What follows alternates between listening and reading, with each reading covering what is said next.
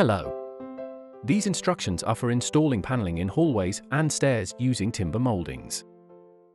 There is a range of different molding profiles to choose from for both the dado and the frames. These instructions apply to whichever profiles you choose.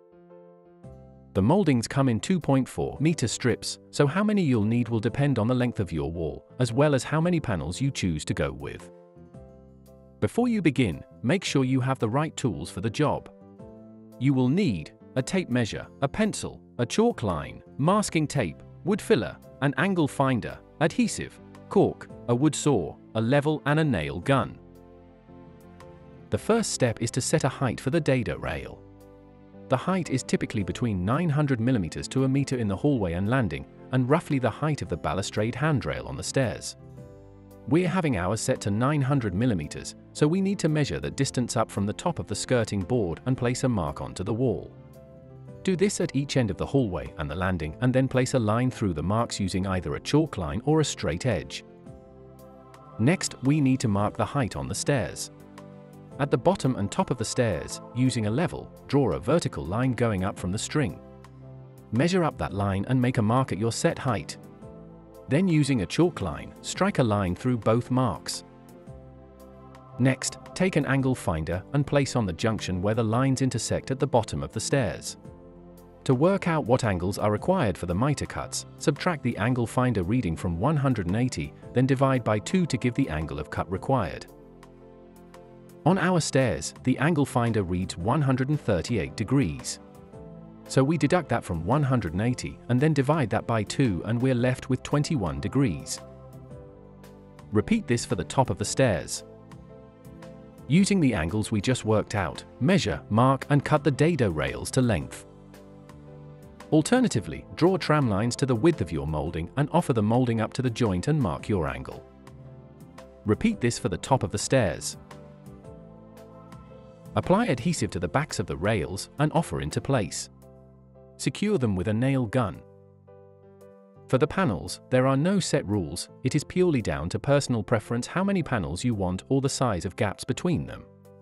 In our example, we are going to show 4 panels on the stairs using a 100 mm gap. Draw a vertical line down from the corners on your dado rail. Next, measure 100 mm from the underside of the dado and mark at both ends of the run. If you make a 100 mm block, this will save time. Using the block, mark out the rest of the run. Then place the block on the top of the skirting and mark at both ends of the run. Repeat this process for the stairs, and then using a chalk line, strike a line through all of the marks. On the 2 vertical lines drawn from the corners of the dado, offset the line 50 mm on each side to create a gap of 100 mm. At either the bottom or top of the stairs, extend the bottom 100 mm line so that it intersects the furthest 50 mm offset vertical line. We'll refer to this measurement as X. Along this extended line, measure the distance between the 2 50 mm offset vertical lines. This measurement will help in working out the panel sizes. Measure the distance between the 2 inner 50 mm vertical lines along the bottom 100 mm line. Decide on how many panels you require. In this example, we are going to have 4 panels. Now we're going to mark the lines for the panels.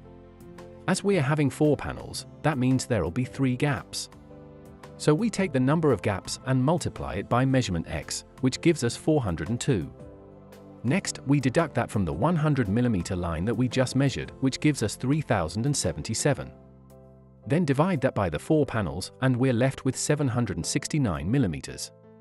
This will be our panel length. Measure the panel length up the stairs from the 50 mm offset vertical line and make a mark.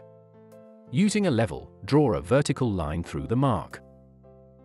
Measure up the stairs the X measurement, which in our case is 134 mm, and mark another vertical line. Repeat this process up the stairs until all panels are marked out. If you're happy with how the design looks on the wall, measure and mark the panel strips using either an angle finder or the alternative way, which we showed you with the dado rail. Then cut the strips to size. Apply adhesive to the backs of the strips and offer into place. Then secure with a nail gun. Repeat this for all of the stair panels. At the bottom of the stairs, measure and draw a vertical line 100 mm in from the end of the run. Then measure the distance between that line and the 50 mm offset vertical line. Decide how many panels you want at the bottom of the stairs. In our example, we're going to have 2 panels. Deduct 100 from the measurement we just made and then divide that by the number of panels. This gives us a panel length of 883 mm. Measure that distance from the end 100 mm offset line in the hallway and draw a vertical line. Measure 100 mm in from that line and draw another vertical line to give us the panel gaps. Measure and cut the strips to length with 45-degree miters at each end, and then apply adhesive to the backs. Offer the strips up to the wall and secure with a nail gun. Repeat this process for the top of the stairs. Once all your panels are on the wall, fill any gaps and joints with decorator's cork, wiping away any excess with a damp cloth. Fill any nail holes with filler and sand to a smooth finish. Once the decorator's cork has dried, you are now ready to paint. Once it's painted, it'll be time to stand back and admire your work.